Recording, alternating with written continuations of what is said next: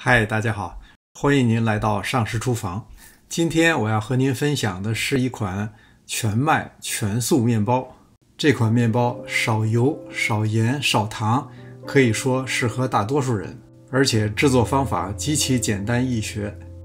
下面先来和面，温水200克，温度接近于室内温度，油20克，就用平时我们的炒菜油就可以。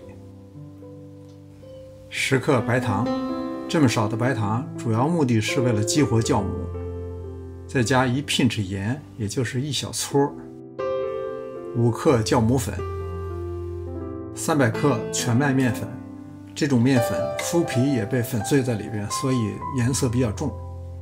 把所有的材料都混合在一起，我是用面包机来和面，没有面包机用手和当然也可以，用面包机就比较省事儿，从和面到发面一次性完成，总共用的时间是1个半小时。1个半小时以后，面发成蜂窝状，把面团放在案板上，不用使劲揉面来排气，轻轻按扁就可以。按成一个大片以后，沿着一侧卷起，卷好以后再次压扁。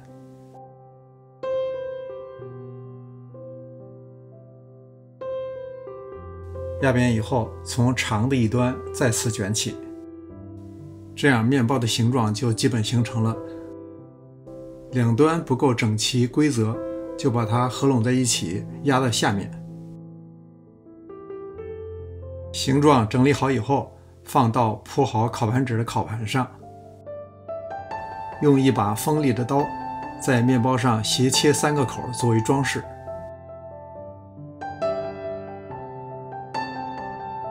用筛子均匀地撒上一些干面粉，这时候需要做一个2次醒发，大约时间是20分钟。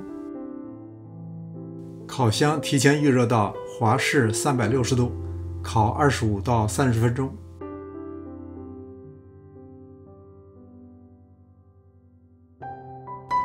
烤好以后，面包拿在手里感觉比较轻，表面是脆的，而内部是非常暄软。看看里面这种均匀的海绵状结构，就知道我说的不假。这款全素粗粮面包作为主食面包就再好不过了。感谢您的收看，临走前别忘了点赞订阅。这里是尚食厨房，我们下次再见。